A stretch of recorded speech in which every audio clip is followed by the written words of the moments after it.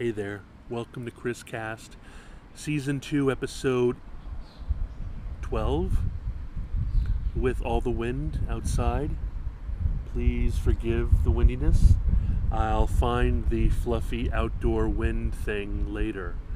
I've already lost my Sony UX570, so I'm trying to use my old first generation Zoom Handy Recorder H2, so let me know. It doesn't have any wind protection. Maybe I will put my buffs on it. We'll see if that improves it. Alright, this is it without the buffs, and this is it with the buffs. So I'm going to put the buffs on it and record through that. So please welcome to ChrisCast. My name's Chris Abraham. The next segment is going to be an advertisement for Anchor.fm, and then the segment after this is going to be about object permanence and how my diagnosed ADHD and my self-diagnosed aphantasia might mean that I'm a Neanderthal / Cro-Magnon man and not necessarily 100% Homo Sapien Sapien. Come back after the ad. Thank you.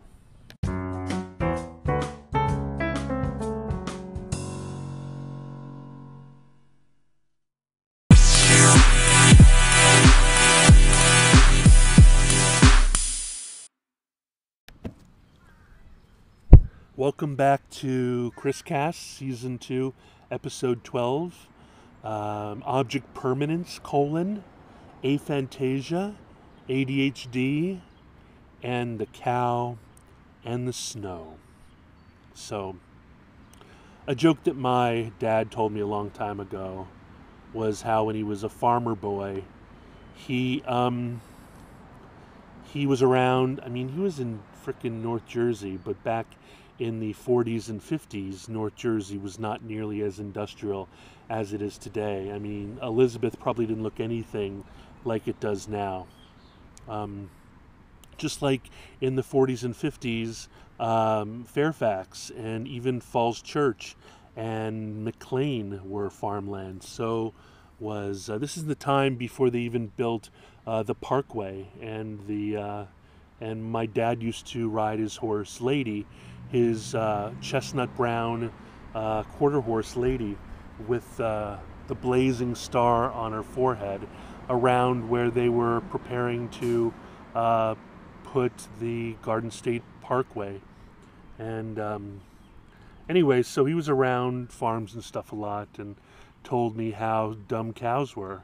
Cows were so dumb that if there was even a light snow covering the grass, the cows would starve to death. They would not know that there was perfectly good, cool, frozen-ish, lightly snowed upon, yummy grass underneath that. And I felt like that story was about me. I don't know if my dad meant it for me, but all my friends know that if I can't see it, it doesn't exist. So I tend to, in my apartments, leave cabinets open and put everything onto racks, open racks, and bring everything and take doors off of closets and take doors off of cupboards. And I spoke about this to my best friend Mark this morning, and he said that object permanence isn't a problem with me because I know where to find everything that I've lost and can't see. It's called Amazon, and it's really embarrassing how many doubles and triples I have, if only because a girlfriend or a cleaning lady just puts something away and it's not there anymore, so I buy another one. That's the biggest problem with my lip balm. The reason why I bring this up is because my buddy and former employee and former student, Philip Rhodes, shared with me a screen capture that he found that says that his therapist, or psychiatrist, or psychologist of his friend, has been telling him that ADHD also comes with object impermanence, and that people with extreme ADHD have a hard time remembering things happening. I will try to find it for you right now and read it to you and tell you that I totally identify with everything that is said here. All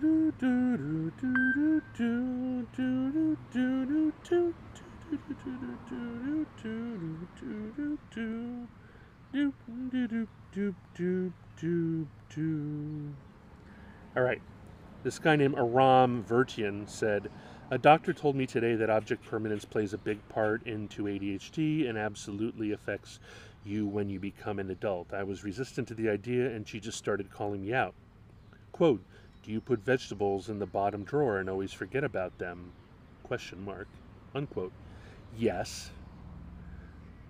Quote, do you organize where you can see everything, otherwise you will forget the things you put away exist? Question mark. Close quote. Yes. Quote, do you think friends stop caring when you haven't heard from them? Question mark. No, I don't think that way.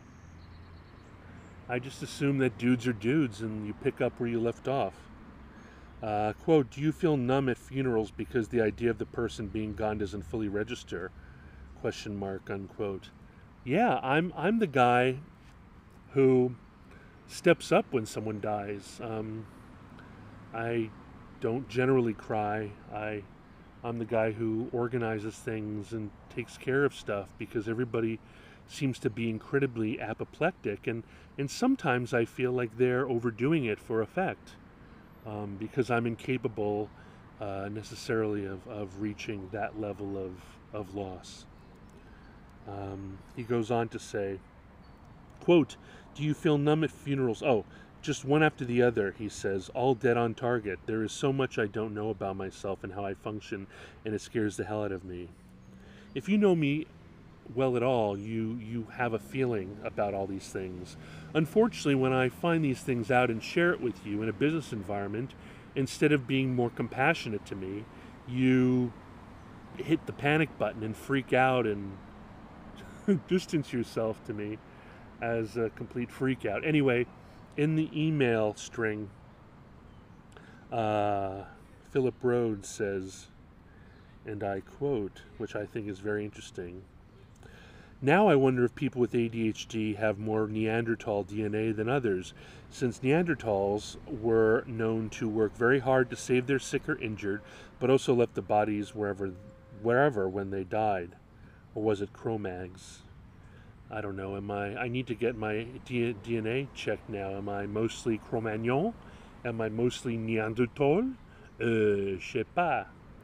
But I find it very compelling because there seems to be a lot of crossover between object permanence and image permanence, or audio permanence, or vision permanence, or imagination permanence, or the ability to visualize and create that permanent mind map that allows one to negotiate the long con, if you will, that is life. The ability to keep the eye on the prize, the ability to manifest the gold ring, the ability to formulate a finishing point and work hard incrementally on a daily basis with the goal of winning that gold medal. Hello, puppy. That gold medal, that silver medal. Go to daddy, go to daddy. That bronze medal of life, you know?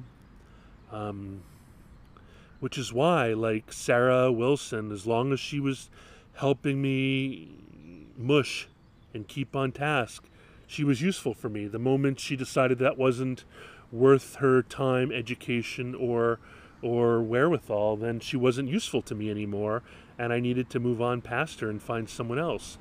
Dan, I love Dan. He's like a brother to me, but his biggest usefulness to me is his persistence and his memory and his vision and his focus. And when it comes to friends, it embarrasses me, you know, that it's been 3 years since I've seen David Gellis, or maybe fewer than that, but definitely since the last time I hung out with him and popped into AFib when he was, when he was at the marina down in DC, and I saw him then, or only before that when he came to my bedside when I was dying back in January of 2017. I don't mean to be a dick. It's not out of sight, out of mind, as in willfully F you, out of sight, out of mind, you Nimrod. It has more to do with the same thing with regards to my lip balms, right? If they're not, I don't remember what pots and pans I have unless they're out there visible for me and accessible to me. It's not an eccentricity, it's not an arrogance, it's not petulance, it's not spoiledness, it certainly isn't entitlement.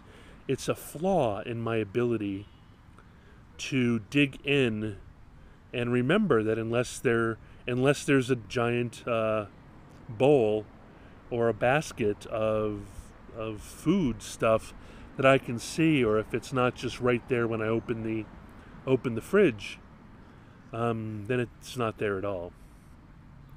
I don't know how that's a superpower. Maybe it allows me to not be encumbered. Maybe it allows me to be ever more closer to living in the moment, to living real time, or it could just be that I'm less evolved, that I am Cro-Magnon man, I am Neanderthal, I am your troglodyte, I am your, what's the term? There's a wonderful term. I'm a Yahoo. There's so many better terms, but le mot juste eludes me.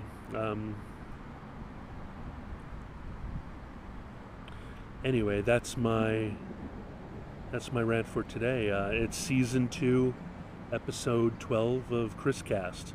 Right after this pause, I will say goodbye and give you all my info. Thanks for listening.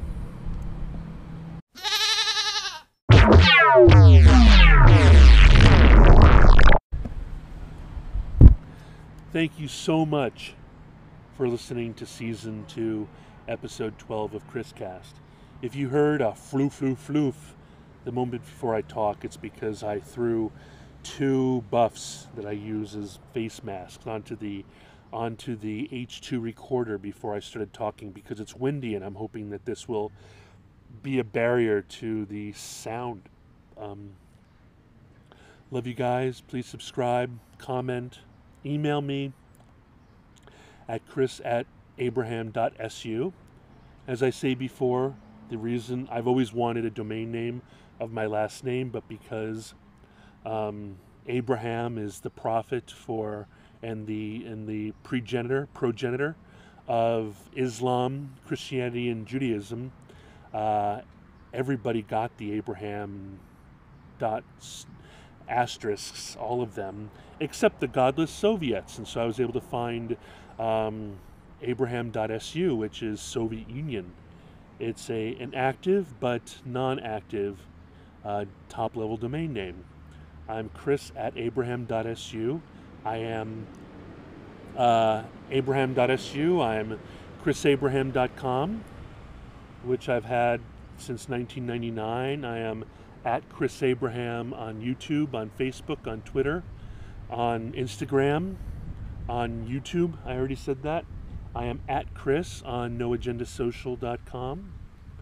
And I think my next episode will talk about the podcasts and radio shows and so forth that influenced me. I think maybe the next one will be on No Agenda, and maybe a little bit on MoFax and the influence that Adam Curry, shaggy-haired VJ, has had on me.